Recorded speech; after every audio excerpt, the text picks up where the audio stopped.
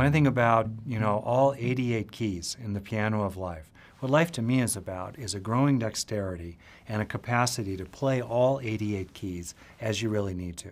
Sure, some of those keys are going to be more your home base than other keys.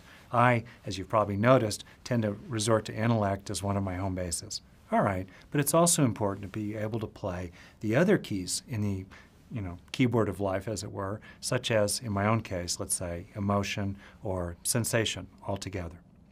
In the same way, for you, taking a look at those two different ways of being, whether it's doing mode or being mode, it's really worth asking, what could you really afford to develop more?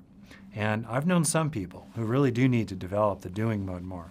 But if you're like me, and I think like most people, where your own practice could really flourish more is to develop more capacity in the being mode.